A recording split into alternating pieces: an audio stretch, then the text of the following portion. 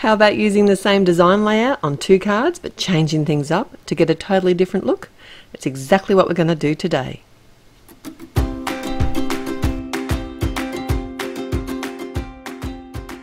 Welcome back. It's another take 2 with Therese at Altenew, and I've got 2 beautiful cards using the Fairy Tale Rose stamp set, and I'm also going to be using the coordinating die today, but it also comes with a stencil mask. I'm not going to be using that, but I just thought I'd share that with you. It's a really pretty rose on a stem, so it's a great image to use as a focal point on a card, and I thought I'd do that today, but I thought I'd step it up a level and actually take you through some ideas that would actually change the look of the same card design. Alright, so I'm starting with a very clean and simple version, and this is a layering stamp set, and one of the great things I find with the layering stamp sets is it gives you many options. So I'm actually stamping out the layers here today without the outline. So the stem I'm doing in some frayed leaf, and then when I'm coming in with the second layer of stamping here, I'm actually just tipping the ink on an angle and touching the edges of the stamp. So this is going to give me a little bit of dimension for my leaves. Really quick and easy to do. The actual floral portion, like the flower bud itself, has 2 layers of stamps in the set, and I'm stamping them out. The lighter layer is in the rouge, and then I am coming in with the darker layer, which I'm lying. No, the lighter layer was the blush, the darker layer was the rouge, and for the darker layer I'm actually using the shadow image of the stamp. So if you're looking at the stamp packaging, you can tell there's less of the image. It's actually a smaller version of the image, and the guide for that is also on the back of the packaging as well. It wasn't hard to line up. Obviously these would be easier to line up if you were using the outline of the stamp, but I found it very easy to do. The sentiment I'm going to pop off to the side, and it's called The Best Thing, and it's a sweet little sentiment set. And then I have added some jet black ink splatters to my card. I did protect my sentiment while I did that as well. Now this panel is slightly smaller than the card front, and I've popped it up on some fun foam and attached that to the front of a top folding card. Very clean, simple, easy design. You can stamp out a stack of these all at once in all different colors. It would make a really good save the date card, or even a simple sympathy card, or even an invitation for something, or a love card. That would be nice too. So this time I'm going to be doing the same thing but different.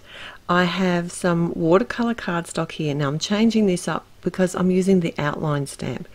So what I was saying before is these layering sets are awesome from Altenew because you can actually just use the outline layer. You can use the outline layer with the stamping layers, or you can just use the stamp layers themselves like I did on my first card.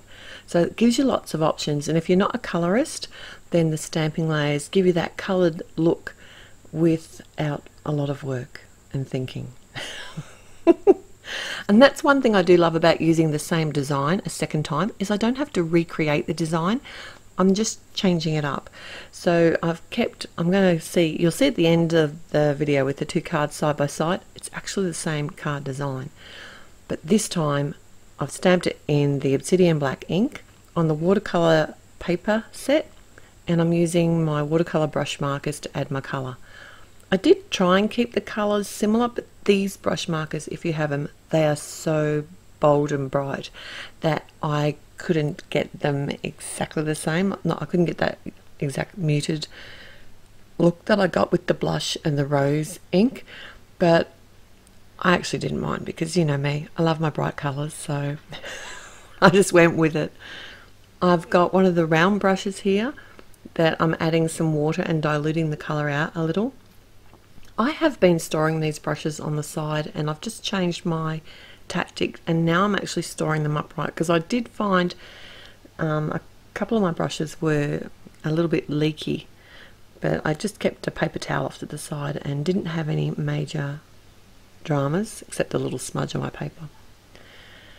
And to make it a little bit more muted, I did come in with the evening grey, and I cut it out with the coordinating die. And because I had it stamped on the edge of that panel, it meant that it automatically cut out my leaves to fit my front panel that I'm creating here. So this is some pale grey cardstock, and I'm running it through my Big Shot and only one base plate because these embossing folders are so thick. It doesn't actually need a second plate to run it through the machine. And this is the organic linen 3D embossing folder. Really beautiful, and gives a subtle look of a texture on the background. And like I said, I'd already cut off the edges of my rose, so I just popped that up and sat that on the front. I kept my sentiment in the same position as the first card as well. And this is from the Simple Greetings die set, and it's the word hugs, and I did stack that up 3 or 4 times and use the glue pen to do that, but I actually did adhere it with my matte medium because it's on that organic linen textured background. So I hope you got some inspiration to use the same design layout on a card and try it 2 different ways. Till next time, bye.